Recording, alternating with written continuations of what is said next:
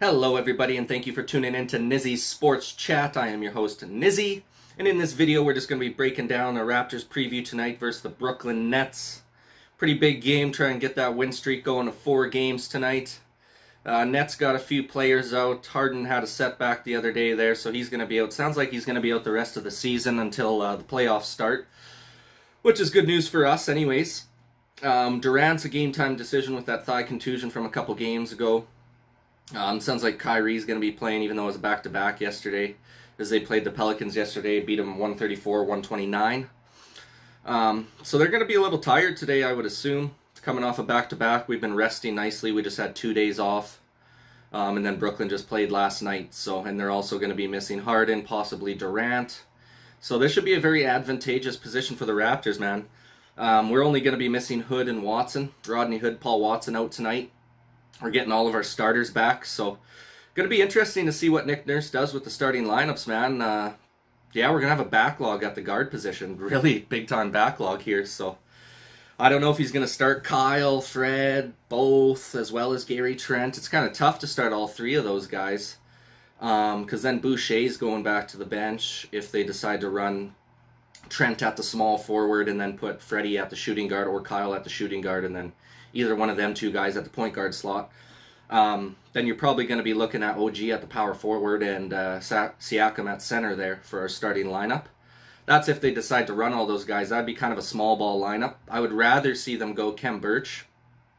Khem Birch with Pascal, OG, Gary Trent, and Freddie. I would love to see them run that lineup. And then I know it sucks for Kyle having to come off the bench. He hasn't come off the bench in ever, but I think it would be the best decision for all of the Raptors involved, the whole team.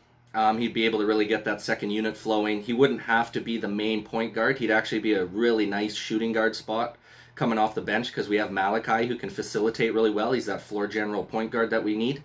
And Kyle's just a lethal shooter, man, especially when he can work off the ball and just run out of screens and basically get open for the 3, stuff like that. So I think it could really boost our bench play if we have Kyle come off the bench, especially he's been dealing with that nagging toe injury. You don't want to press him too much with too many minutes on the court, and I just don't think it's a really smart option to run that small ball lineup. I think we're going to need the extra size against these guys because rebounding is going to be key. You give them more shots, chances are they're going to make them, especially with Kyrie playing. They still got Griffin in there. You know, they're still a good team regardless, right? So we got to be careful tonight. We got to be on our game. Hopefully the guys who have been sitting out lately are kind of in a rhythm and ready to go here. Hopefully. We'll see what happens. I'm a little nervous. I hope we're not seeing freaking Pascal dribble, drive into double coverage and then, you know, leave his feet and try and kick it out, that kind of game. It's running so smooth with Malachi, man. If you guys have been watching the last few games when we've had pretty much our whole starting lineup out with rest/injury, whatever you want to call it. I thought Malachi's been doing a great job. You're just seeing the offense flow really good. It's always going to the open shooter. They're not forcing it to one guy and having that one guy keep hucking up shots.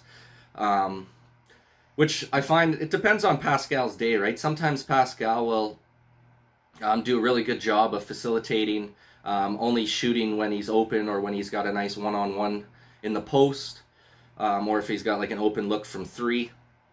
But the biggest thing, you could tell if Pascal's going to have a good or a bad game depending on how he starts, right? If Pascal's starting the game shooting jump shots, not going to be a good night most likely. If he's starting driving it in the paint, setting up for some post play, really driving it to the rack, trying to look for the calls, trying to get fouls called, and playing heavy in the paint, Pascal's going to have a nice game, right? So that's what we really got to focus on for him, especially if we're going to run a small ball lineup.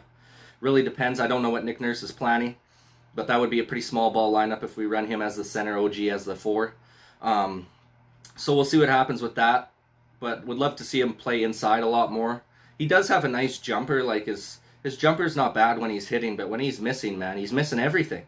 And then he's not passing the ball off. He just, you know, comes down the floor quick, shoots it, misses, and then we're back into our defensive set again. So I want to see a little more ball movement from that starting lineup tonight.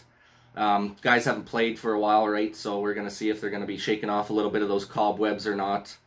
But regardless, we should be taking this game. Like, there's no reason we should lose this game to the Nets, you guys. I mean, they're missing, most likely, I don't think Durant's going to play. They call it a game-time decision. Even if he plays, I don't think he's going to get like 30 or 40 minutes. Like, he's hardly played in the last 2 years. Harden's out as well. Kyrie's not a good defender. He just can shoot buckets. So if we can lock down Kyrie, hold him to like, 20 or less points, not allow him to facilitate much, cause a lot of turnovers, we can have a nice game today. We should be able to take this, get 4 in a row.